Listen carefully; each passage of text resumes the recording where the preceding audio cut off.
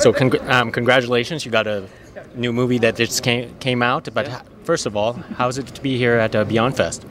It's awesome. I actually came out and saw Haunters on Thursday night, which is a little bit different take of the movie I did, The House of October Built. It's actually a documentary, and to be able to relive that from that perspective was really cool. So I think Beyond Fest is doing a lot of good things and picking good movies that people can be excited about. Well, let's talk about your film, House That October Built. I mean, you already came out with the second film. I mean, why do you think people wanted to see it so much? I think we connected with audiences because we were real.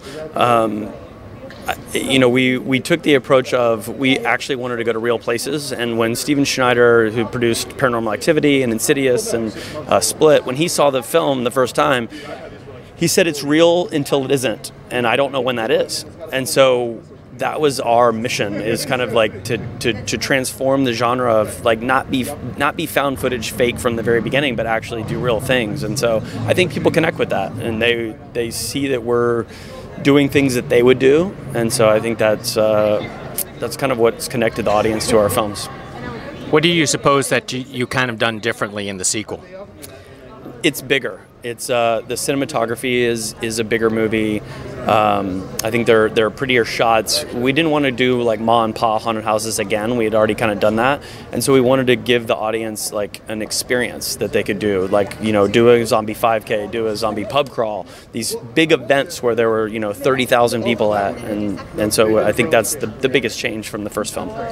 Now, in the horror genre, they always do a lot of found footage and so on. Aren't we kind of getting tired of that, or you think that's still a pretty good place to go to? No, I think we are getting tired of it. And I think that you have to have a reason why it makes sense. And I think for us, like, taking you on this Halloween adventure with us was the reason we chose found footage. And so if you're doing that, I think it's a good idea. If you're just doing it to be cheap, then it's probably not the best idea, and there's a lot of people doing that. So I do understand that audiences are getting tired of that.